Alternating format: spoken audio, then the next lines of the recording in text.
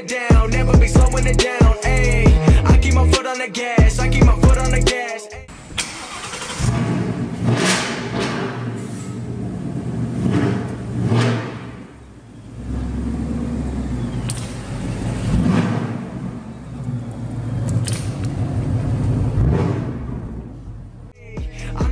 Go crash, I know I'm never gonna crash, ayy. Never be turning around, never be turning around, ayy. Never be slowing it down, never be slowing it down, ayy. I keep my foot on the gas, I keep my foot on the gas, ayy. I know I'm never gonna crash, I know I'm never gonna crash, ayy. Everyone making excuses, I've been busy making music. They just wanna see me fall off, know that I'm never gonna lose it. Got addicted to the chase now, people saying that I changed now. Know that I'm never gonna stand still, I'm treating the game like a race now. They really been carefully watching me, they treated me like I was calories, but really they can't get enough of me. They treated me like I'm a salary, they bringing me up in discussion, they wondering how do I do it so casually. I celebrate all of my victories, all of a sudden they all gonna be mad at me. Damn, I don't have time for concern, I just go live and I learn. Trust me, I waited my turn, living my dream in return. This is a give and it's earned.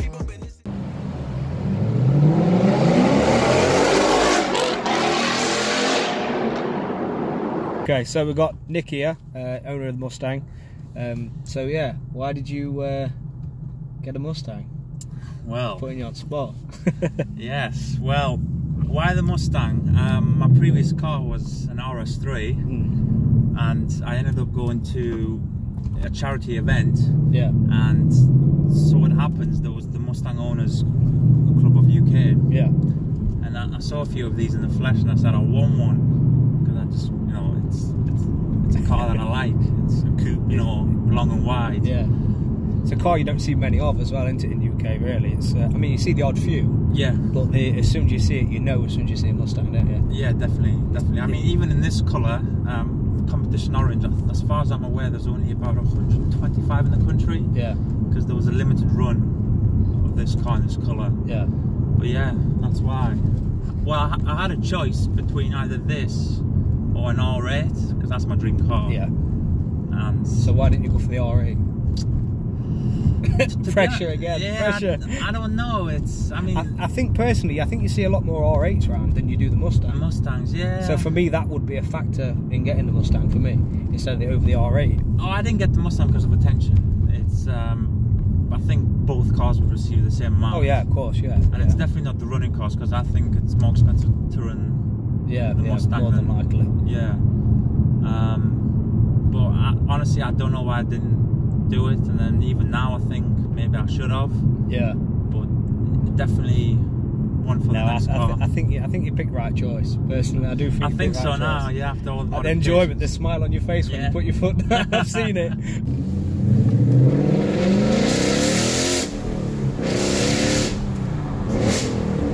Right, so obviously you own Young Car Detailing. Yes. What got you into detailing, and obviously how did you end up getting your own place? So my original passion for detailing started when I was in the army. I've never owned any nice cars. Yeah. And after having been deployed to Afghanistan, I came back with some cash. Yeah. Which I decided to invest all into an Audi S5. Yeah. And I still continued to wash the car for the first month with a bucket and a sponge. Yeah, that's now looking back, I bet you cringe, don't you? It's a cringe.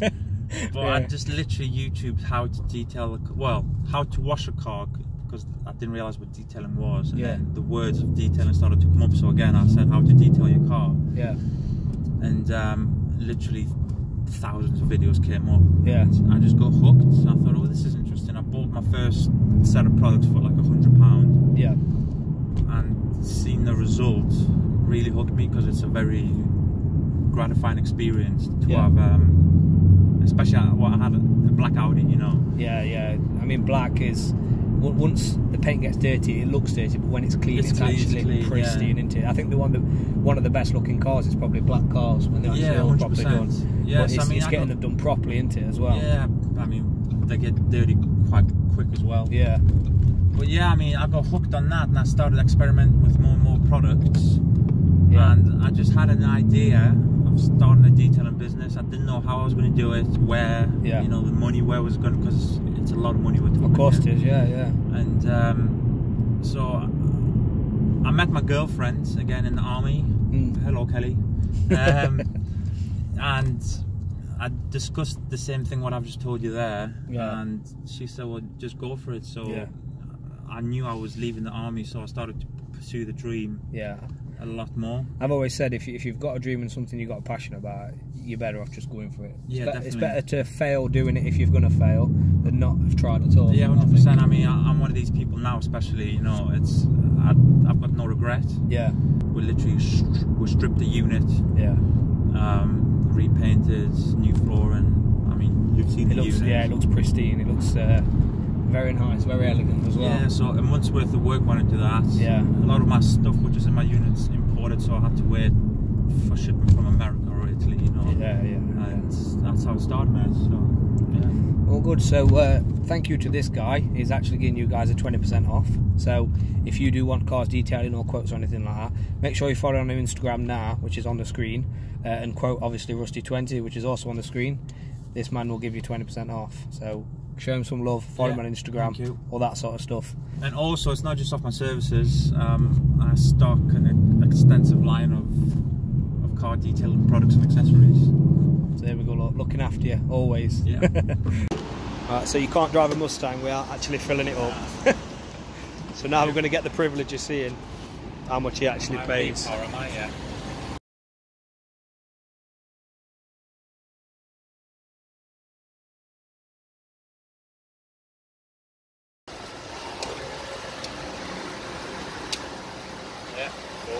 Right, so with this car, obviously it's not got a standard exhaust. No. No, it's basically straight piped, isn't it? Pretty much, yes. So what have you actually done to it? Have you done anything to it yourself, or is it all something you've bought? So it's been imported by a company called Roush, which are a specialist exhaust manufacturer specifically for the Mustang car. There's two options in the Mustang. There's a cat back or axle back. Obviously, the cat back is the louder version, but it's more expensive. I was actually lucky enough that when I bought the car, the previous owner had put an axle back exhaust on here, which was it's the quieter version. So it's about. Why would you do that when you want a Mustang? Exactly. Why would you put a quieter exhaust on? It's cheaper. It was about £1,000. For that exhaust system. Yeah. But that means the silencer was still in the car. Yeah. So what was then done is you can put various modifications instead of the silencer. Usually H or X pipe. Yeah. But I decided to go different and put a straight pipe in. That gives us more of a higher tone. Yeah, and it does sound loud, as you've already heard already. Yeah, so basically I've kind of made my own CAD back system. Yeah. But instead of any bends in the pipework, it's straight through. Yeah. And it's a valved system controlled through a control unit here or through my app in the phone. So you can make it quieter yourself. Yeah, so I can close the apps. But why would we want to do that, eh? I never do that, yeah. Never, even early morning. Apart from the exhaust, it's got a GT350 American OEM spoiler as well. Yeah. Part of the track pack. See, it makes it look smart as well. That just adds a little bit of elegance to the bag, doesn't it? Yeah. It makes it look a little bit different on that back end. Yeah, again, there's two versions of that. There's a GT350 and then our version, which is more of a standard spoiler system in carbon. Yeah. But I just wanted to go for a bit more sleekness, you know, in the car. Yeah. I've got some wheels on as well, Espiri FFR1s. Yeah. Square setup, 19 by 10s all round. And some big massive tyres on back. And some tyres, yeah. Some huge tyres on the back. So obviously, with this car, are you planning on keeping it, changing it? Are you planning on adding anything to it? Are you planning on, you know? Well, I will never sell about a few bits. Yeah, I will never sell this car ever. I might buy newer cars, but this car will always be my baby, I think. Yeah. But in terms of plans, big plan is I want to supercharge it. Yeah. About 800 brake. Yeah. With a stage 2 kit. But then what are you going to do after you have supercharged it? Because you're not happy when you supercharge it. Yeah, that's just what car guys do, though, isn't it? We do something, we're not happy with it, and we change it. definitely. I think the supercharging route is the only way you're going to go with power. So if you're not happy with it, then I think you're pretty much stuffed on. Yeah, yeah. So with the supercharger, obviously that takes you about 800 brake, doesn't it? 800 plus. I mean, in America, there's cars that go 1700 brake, but those cars aren't street legal. No, they're basically track cars, aren't they? Yeah, I mean, I think you could do with a standard supercharger with some pulley upgrades. I think it's like over 1,000 brake if you really want to do it. Yeah, but the thing is as well, with it being in the UK, there's not really many roads you can put your foot down. Yeah, definitely. There's a traffic light or a pothole around every corner, or speed up somewhere. So it's not really something that you really need that much high power. And you can't use the power. No, exactly, because you've got to stick to speed limits. Yeah, but well, I've got some parts coming from America. I've got some lights. Yeah. And an aftermarket hood, as they call it in America. It's totally bespoke.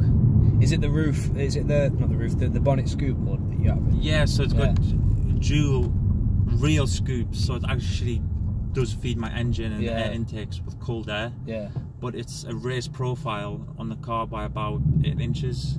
Oh, so is it? It sits 8 inches above the car.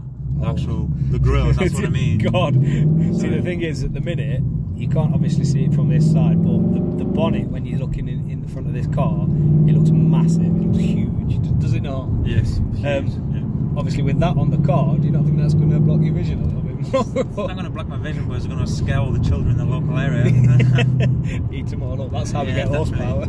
Definitely. But then with the lights, I've got some tri-bar and demon lights coming as well, where you can change the colours if you want. Blue, red, pink, whatever, you know. But at the minute, I think that's it.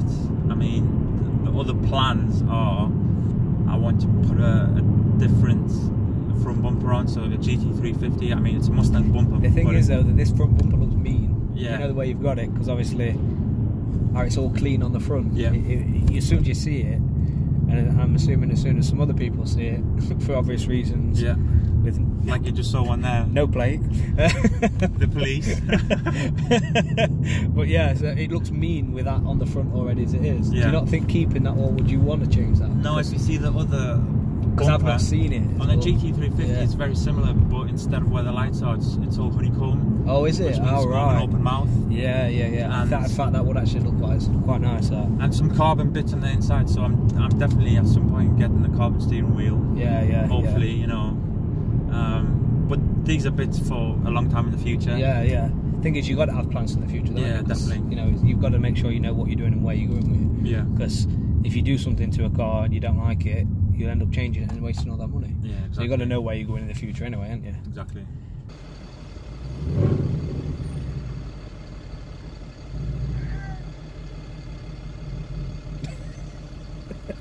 Unbelievable.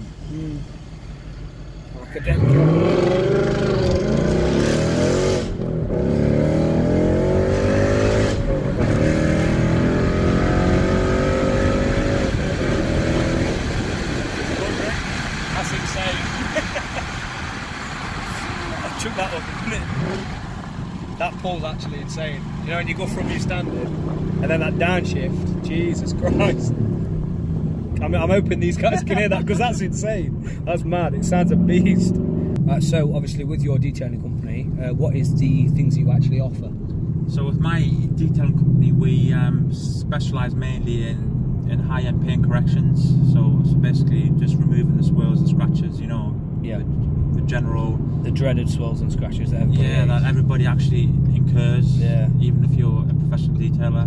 But we also apply, again, high-end ceramic coatings, which offer up to 5 years of durability. Which are absolutely awesome. Yeah, definitely. I mean, it makes the car cleaner, especially in the winter with all the salt and grime. So much easier.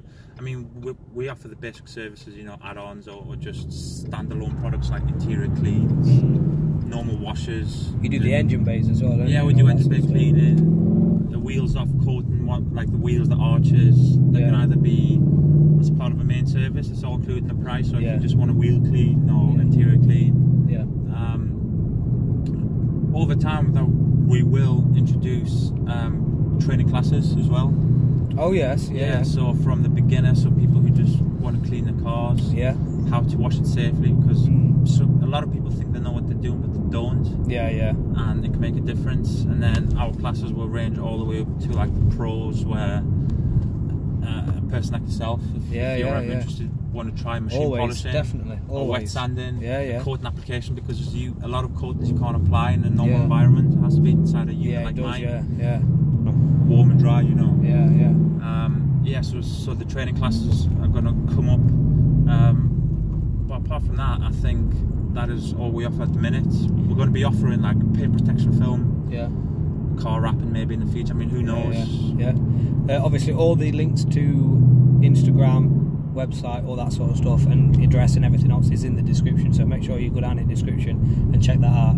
Even if you're dropping him a message through Instagram or anything for a quote for something, or if you've got any questions for him, just make sure you're asking him. Obviously he offers a good service. You've seen how pristine his car is, you've seen how pristine his engine is from obviously them shots, which I'm embarrassed to open my bonnet to him after seeing that. But just make sure you're obviously getting in contact, because he does do a cracking job. Yes.